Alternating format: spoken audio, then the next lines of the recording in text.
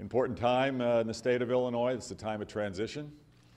I will be presiding over the new General Assembly's seating tomorrow in the Senate. And immediately after that, we will be presenting the new General Assembly with our report on our term in office as required by our state constitution. This report has not been done, I don't believe, for the last 20 years, so I think we can reestablish a good tradition. I think it's an important thing to do.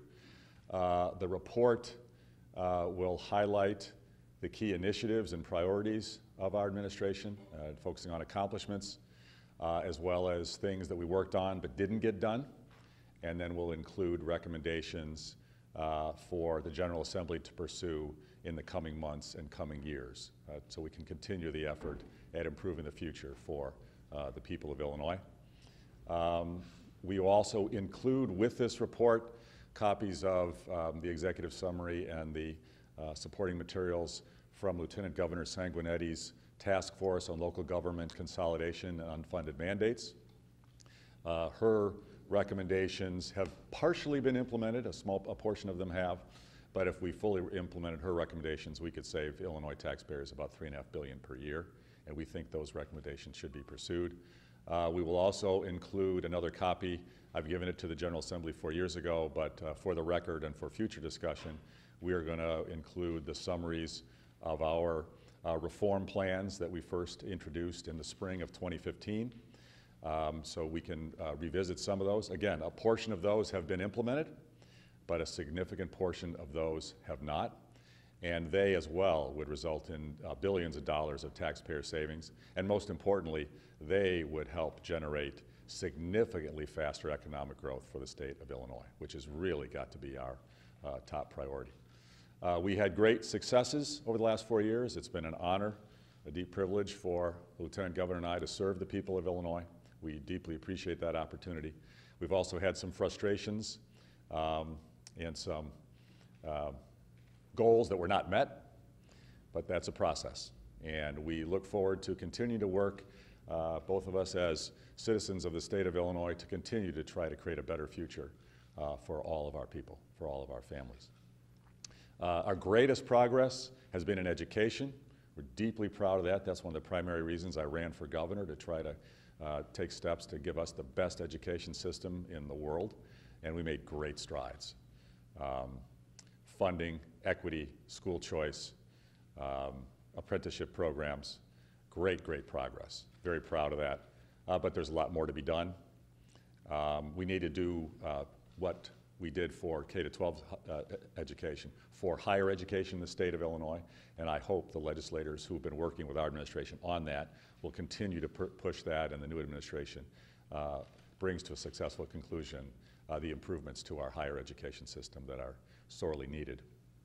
We've also made progress on economic growth, but much work needs to be done. We've cut red tape and regulations, lowered LLC fees, created Intersect Illinois, grown hundreds of thousands of jobs. But frankly, we continue to be a laggard compared to other states.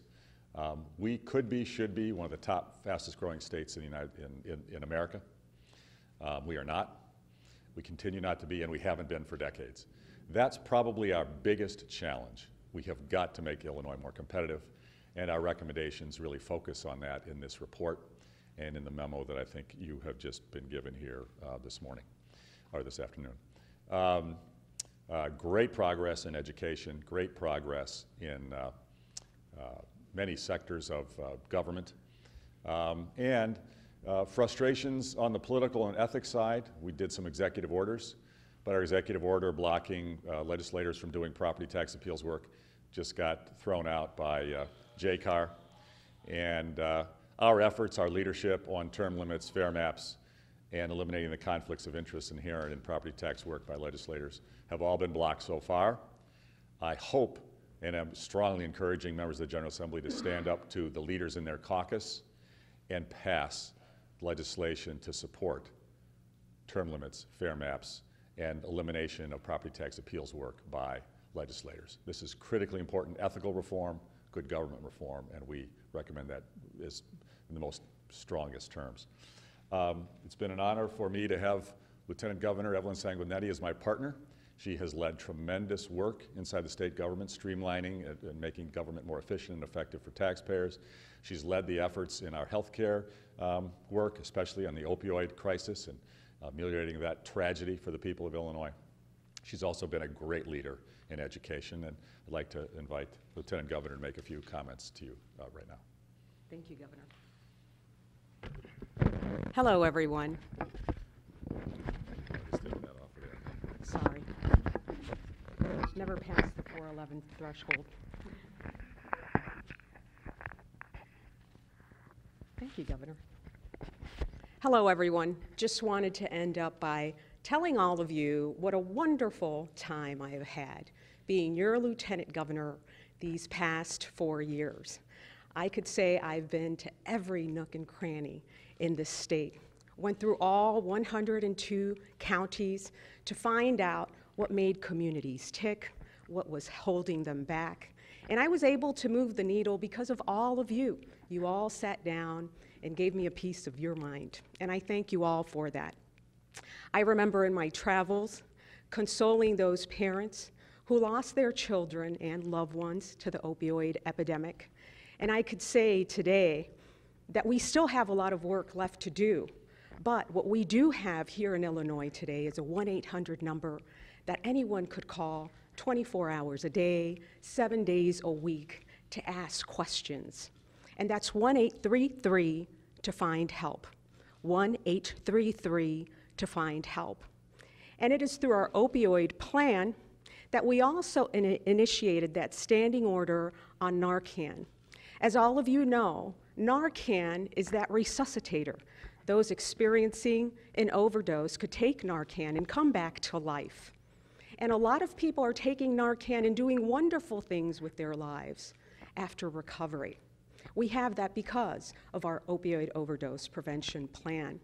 We also have a prescription monitoring program that is now required, and we're really making a dent. And we're hopeful that the next administration will continue in that vein so that we could make this epidemic a thing of our past. Now, it's no secret I joined forces with Bruce Rauner 4 years ago because of the education piece, and I am most proud of that piece. All of you know that English was not my first language. My parents were immigrants and refugees, and I felt my schools were underserved. So imagine, after having failed the first grade, I thought no opportunities would be given me. When I found that opportunity, I was able to excel. Joining forces with Bruce Rauner later in life allowed me to give those opportunities to children in all 102 counties, that equitably based funding formula to help all of our children. And that's what I am most proud of. So in closing, I'd like to let the incoming administration know that we are rooting for you every step of the way. J.B. Pritzker, Juliana Stratton, congratulations. We're here to assist because your success is our success. We're all Illinoisans here. And I'd like to also close by saying God bless these United States, God bless all of you, and God bless the great state of Illinois. Thank you. Great, thanks, Evelyn. I'll put this back on. Okay.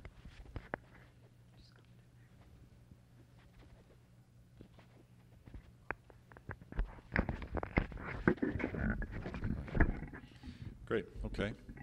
Questions for the meeting? Governor, you're talking about higher education is a big piece of unfinished business, and I think some folks that say Western and Eastern and maybe all the way up to U of I might say, well, Bruce Rauner was no friend to higher education. He kept a lot of money promised during the budget impasse, et cetera.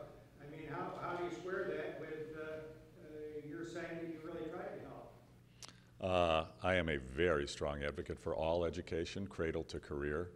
I am a very strong supporter of our higher education system. I've been personally a donor to it prior to my becoming governor. It is unfortunate that our higher education system suffered under the budget impasse, but we have an opportunity to correct our funding system for higher education and improve it. We have an opportunity to help our universities lower their costs with pension reform and procurement reform and mandate relief. We have an opportunity to create an environment where philanthropists will be more comfortable stepping up and funding our universities, as is done in many other states.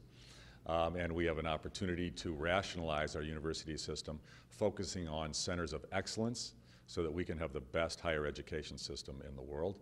I will continue as a private citizen to work on these issues and advocate for them in the future, and I look forward to making progress. Governor, what do you say to those who were upset by the comments that ABC 7 aired a couple weeks ago, you saying that you were looking for others to take your place after the primary? What do you say to those supporters of yours that were... Yeah, I say don't be upset at all. It's all a function of me being all in to win for the team, for reform. This has never been about me. This job is not something that I've particularly sought in and of itself. All I care is that we save our state for our children and our grandchildren, and that's all I've ever worked on, and I have been totally devoted to that.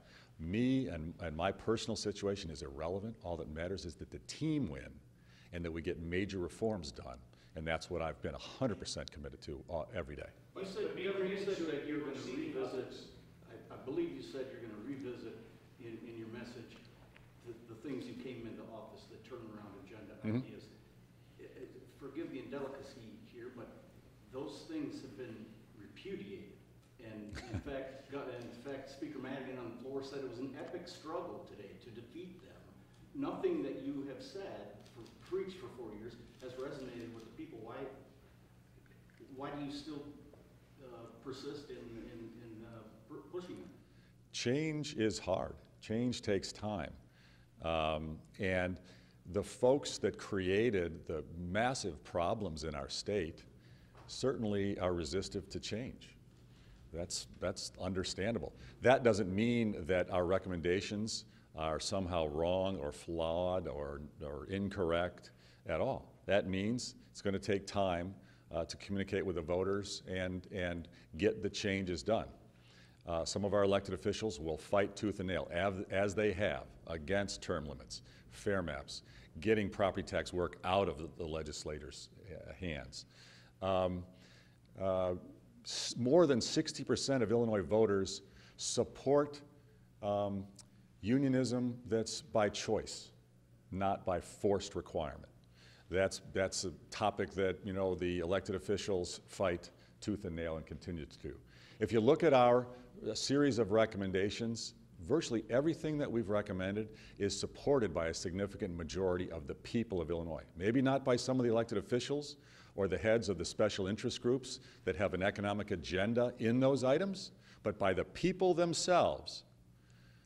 They're supported, and those changes would unleash the potential for the Illinois economy and result in dramatically higher economic growth, lower taxes, higher family incomes, and a better education system. What are your thoughts on Just pay as a follow-up, raises? can I What are just your have a thoughts follow-up? on pay We'll come back, raises we'll come for back. directors? What are your thoughts on those pay raises for directors? I hope this isn't the tip of the iceberg on new spending proposals. I will say two things. First, I do believe that we underpay directors for the role they do. I believe that's true. I addressed that, or tried to address it day one, and have pointed this problem out for years by creating a foundation where donors could contribute so taxpayers didn't have to pay more. That was rejected by the powers that be in the General Assembly. It's unfortunate because I think other states have done variations of that, and I think that could help alleviate the problem. But let me also say that we have the highest paid government employees in America, in Illinois, not at the director level, but up and down the levels of the bureaucracy. And unless we're willing to take that on, going to the taxpayers of Illinois and say, let's spend more on our government bureaucracy would be fundamentally wrong and send absolutely the wrong message. What role will you play in public life after this? Donations, or involved in organizations, or making speeches, or running for something?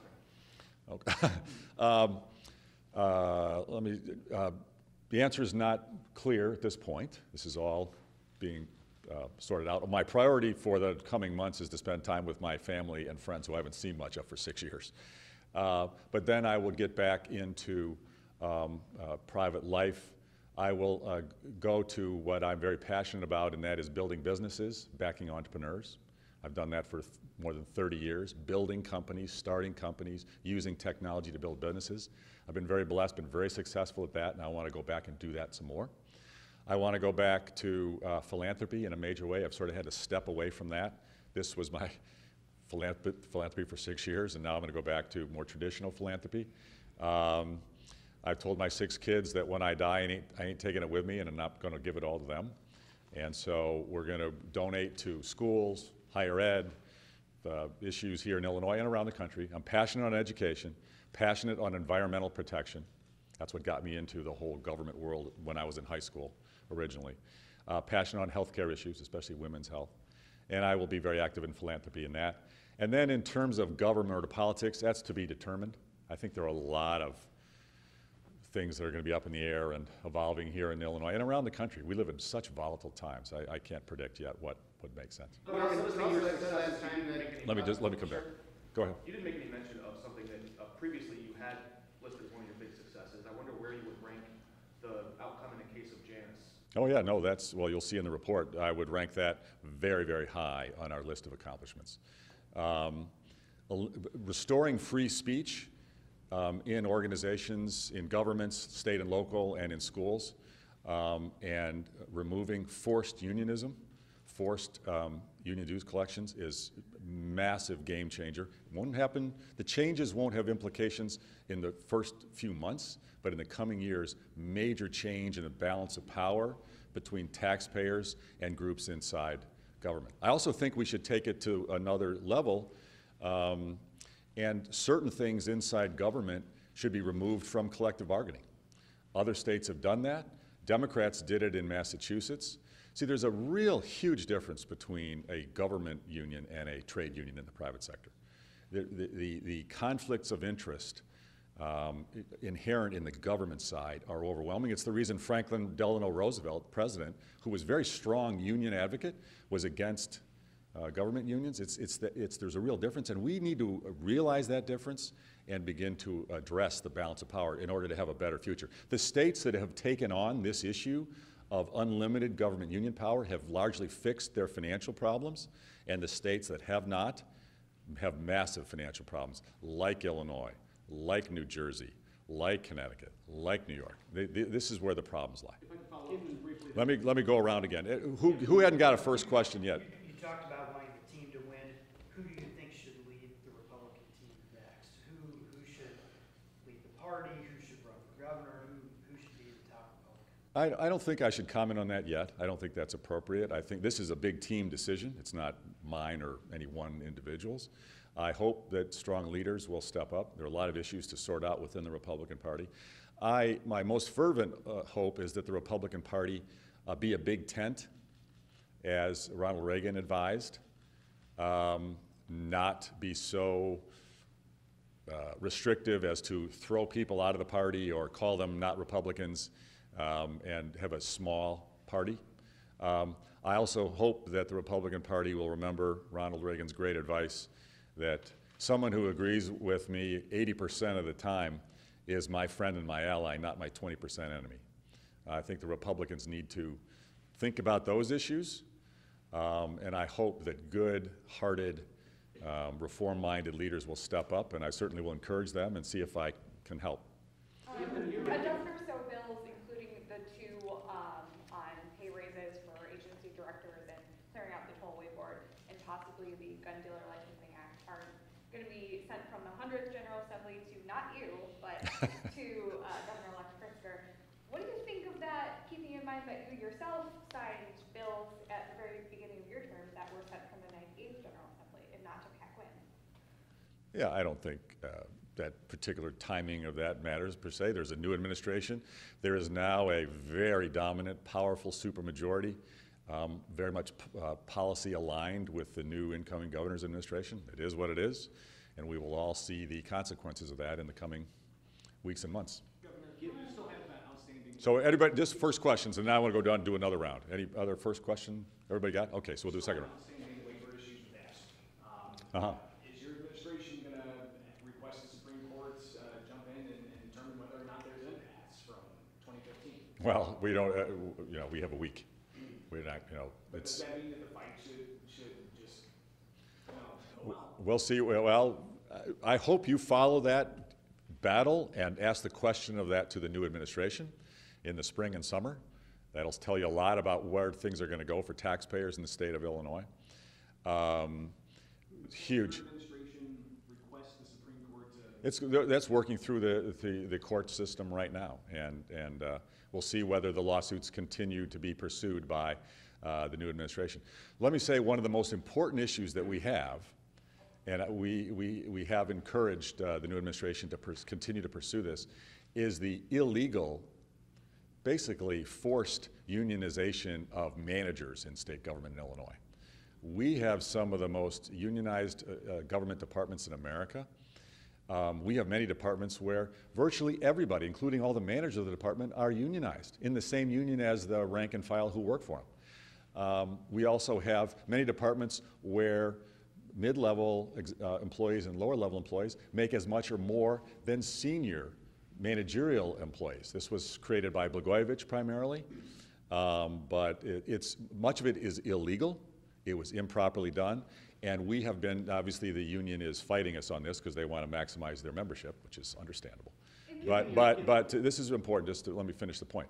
This is a long-term transformation of state government. We can't run departments effectively without real managers whose incentives and priorities are the taxpayers, not the union, not the state employees. That has to change, and that's a battle. That's through the courts and through heavy negotiation, and we hope that effort, we've made progress, but there's a long way to go, and we hope the new administration will continue to pursue that. Given your speech last summer that you had learned some lessons, you were a new governor, you're a better governor for the past 4 years, notwithstanding weight loss or hair loss that you've gone through. I'm gaining it back, though.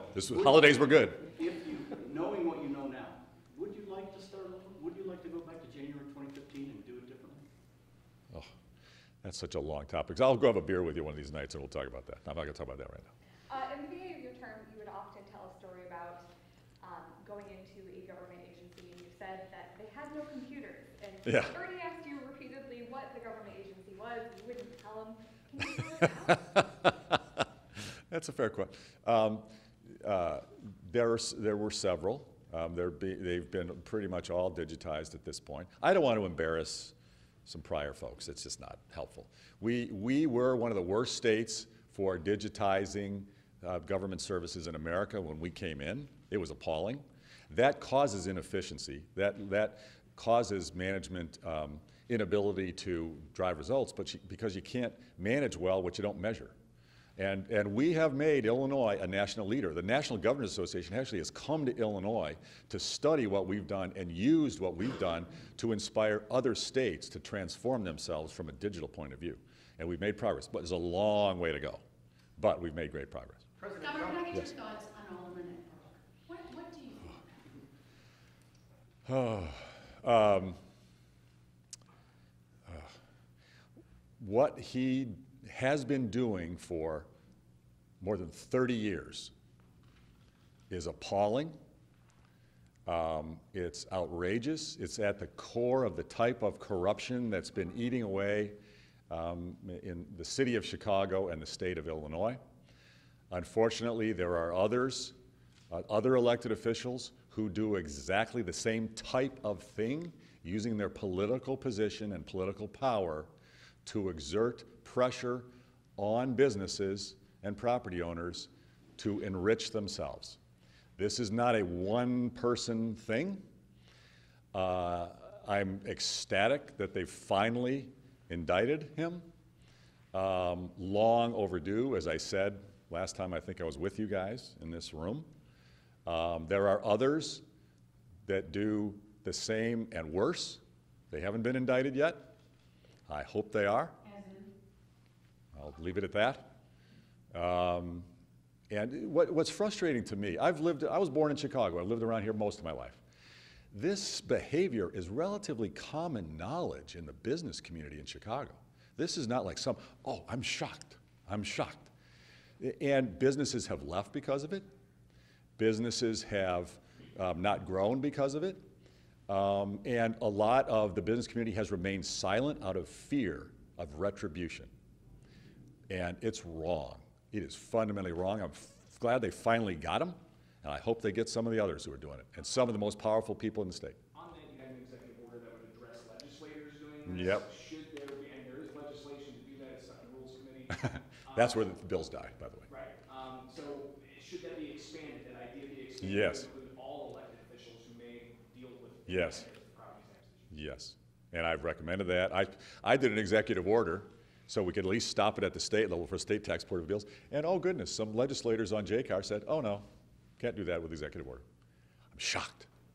Governor Rauner, some other Illinois Republicans who have been around a long time and seen governors win, they've seen some lose, guys like Greg Bays, Rodney Davis even, their analysis was that your combative posture with organized labor was antagonistic, and they said that you poking them in the eye early in your candidacy, or in your term, may have led to your demise. I wonder if you have any regrets in poking organized labor in the eye so frequently. There are a lot of misperceptions of what I've said and done. And let me be crystal clear. I want as many union jobs in the state of Illinois as we can get. I'm all in. My grandfather was a proud union member, and I'm all in, and I've got a lot of union member support. Question is, how do we do that? We've been bleeding out union jobs in Illinois for decades. We've been bleeding out high-paying jobs for decades. Some people say, well, we got to just keep the status quo and try to force more unionism and try to unionize more of our companies. Okay, we've been trying that, it ain't working, and we're losing. And if you or others, I hope in the coming months, that's one of the reasons we wanted to make sure this report got out there. If we study what's happening in other states, Wisconsin, Michigan, other strong union states, they've changed their rules. They don't have forced unionism anymore, and they're growing their union jobs way faster now than Illinois because manufacturers are going there. You can't have a union job if you don't have a job, and there are thousands of companies in America and around the world that won't invest in a forced union location. And all I've said is, hey guys, how about if we just pick a few high unemployment neighborhoods or a few counties and let them choose their regulation on that topic and see what happens. Let's get on the list, at least in Illinois is on the list for companies that want to grow and in the auto sector and other manufacturing. I don't think that's a bad thing. Nobody should be scared by that. And in fact, I think what you'll find is in those locations over time, more manufacturing, higher pay, rising wages, and more union jobs as well. Governor, you're talking about Ronald Reagan and the 80% friend, but it's the opposite of the way you govern. Beth Purvis was quoted as saying, the governor has 90% of what he wants. And that, not only was that not good enough, he never signed that education bill. So how do I square that Ronald Reagan style 80-20, as you say, and your, what I perceive as okay, I want everything that I want. Let's make a deal. Oh, so Dave, I'm glad you asked the question. This is a really important topic because there's a lot, again, so many misperceptions. This is one of the biggest. I did sign the education bill, and I and our team worked tirelessly to get that bill done, and it was a great bill. What the majority in the General Assembly did is to say, we know this is a great bill, this is great all the way around, and Governor, you're going to get a win from this, so we're going to make sure that the city of Chicago gets extra benefits at the expense of the rest of the state in this bill. And I said, no, get that piece out. No bailout for Chicago. Treat every community the same. And they said, we won't fund schools. Schools will not open unless that piece stays in the bill. We fought. The Republicans in the General Assembly said, Bruce, we're going to have to cave on that one. And so we got a terrible thing. If you don't live in Chicago, you're paying hundreds of millions of dollars more to Chicago that they don't deserve on any fairness basis, because there's a lot of poverty in Waukegan and in Rockford and in Danville and Decatur. Those kids, those parents didn't get that extra hundreds of millions of dollars. I fought it. We lost. You win some, lose some. But in the end, I left that in for two reasons. We got school choice and the tuition scholarship tax credit program through that fight that wasn't in the original bill. That was a major step forward for low-income parents. And we learned, I asked the analysis to be done, the way the education funding formula works is that over the next 3 to 4 years, that benefit for Chicago will go away the way the new money gets allocated, and it gradually reduces over time, and 4 or 5 years from now, Chicago is treated like everybody else. In the scheme of life, that's called a compromise and a trade. That's the worst part of being governor. Far and away the best is the people I get to work with. The people in Illinois are fantastic. You know, when I was asked to run for governor years ago, everybody said, Bruce, you're going to hate it. Rubber chicken dinners and, you know, dealing with the wonderful members of the media and, you know, all that stuff. And they said, it's a good nightmare. You're going to hate it. And I've loved the people. I actually love most of you guys. And it's working with the people has been phenomenal. I've really loved it. Most who So let me just finish the question. So the least favorite part is seeing the consequence of not making the changes that the people of Illinois need. It's so frustrating, it's so hard.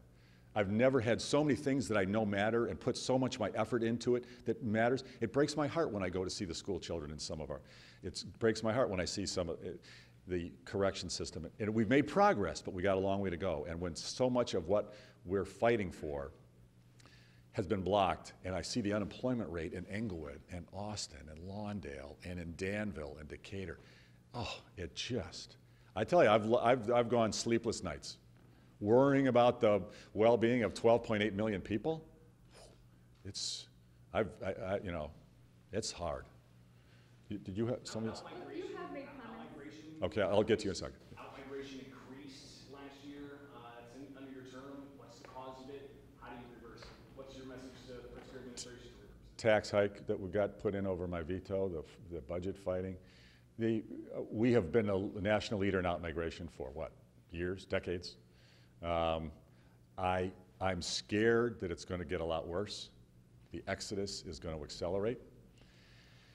There's so much talk about raising taxes. Raise the income tax, raise the gas tax, raise the whatever. Oh, goodness, if you're a working family struggling to make ends meet and your company's not growing, they're not adding people, they're not raising your salary very fast, but things are booming in Tennessee or Georgia or Florida or Texas, say, hey, spouse, maybe we ought to head out. I'm very scared about this. This is a problem. The exodus could accelerate. And one of my strongest recommendations in the report you all have is stop the discussion about tax hikes.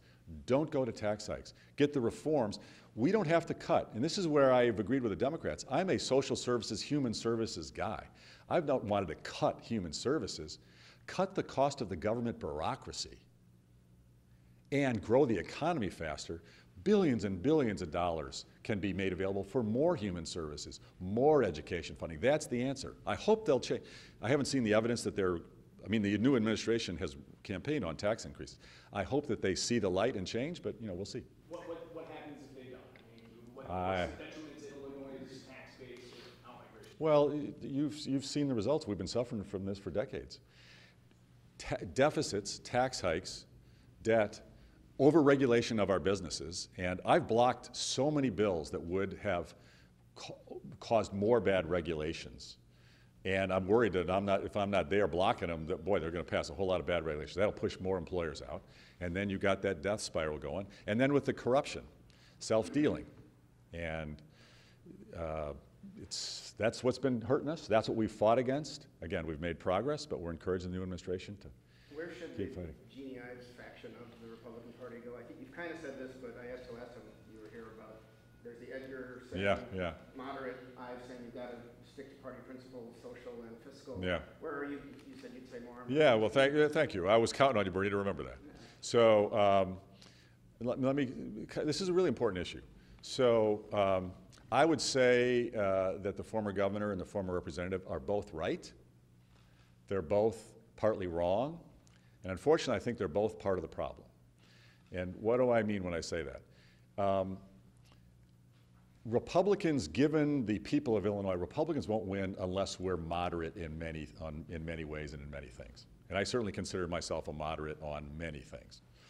And if you look at my record and things I've advocated and the bills I've signed, I think most people would say I'm a moderate. That said, if you're going to be a moderate and to win elections, but you're not going to be a reformer and fix the problems, what's the point of winning? And in Illinois, Republicans have won in the 80s and 90s, but then they did the same bad stuff that the Democrats did. Kick the can on pension payments, don't reform the system, raise taxes with no reforms, overregulate businesses. If you're going to moderate to win and then do the same thing as the guy or gal that you were running against was doing, what's the point? And I think Representative Ives is correct that you got to have some principles and you got to be fiscally responsible / conservative. I call it responsible, she would say conservative, but it's balanced budgets. And to me, I hope the Republican Party rallies around a unifying message of being pro-taxpayer and pro-job creator. I think that can be a unifying message, and that should define the party. The other things we're going to have some vehement disagreements on. Obviously, some of my fellow party members disagree with me on some of my more moderate views. Okay, but that doesn't mean that we can't all be Republicans and push for responsible things for taxpayers and for job creators. But we've got to stop this both parties doing the same thing. In a lot of ways, the Republican Party for decades was sort of a weak subsidiary of the Democratic Party. Raise taxes, kick the can on pensions, overregulate, give unaffordable deals to the government unions. What's the point of winning? We have time for one more question. Someone who understands digging in during a negotiation while state government grinds to a halt. I wonder if you can comment from your perspective on what's happening in Washington right now with the government shutdown. What advice you might have for President Trump who's holding out for this $5 billion in extra spending at the border? Yeah, I have a lot to say about that. Most of it I'm not going to say today. I will say this. I've been asked about the president many times, and I will make a comment. I will say that I support most of the president's policy goals very strongly, and I'm appalled by his personal behavior, just appalled. And how that plays out in the coming months and years is not clear to me. I support the president's goal of ending illegal immigration. That's his goal. He's been clear about that from the earliest days. But in terms of policy to actually get that done, I personally believe the right way to do that is to do comprehensive immigration reform, streamline, simplify, and promote legal immigration, make it much easier and more welcoming legally, but end illegal immigration. And I believe the best way, and I'm very strong about this, I believe the best way to do that is by E-Verify for all employers in America, in every state, along with tough and tougher penalties for employers who break the law and don't hire Americans. That's the way to end illegal immigration. And we combine that with streamlining and supporting legal immigration, I think we'll have a better future for the people of Illinois, and people of America. Every elected official has a strategy, and I'm not going to get into the mechanics of specific tactics. All right, thank you, everyone. Thanks a lot, everybody. Appreciate it.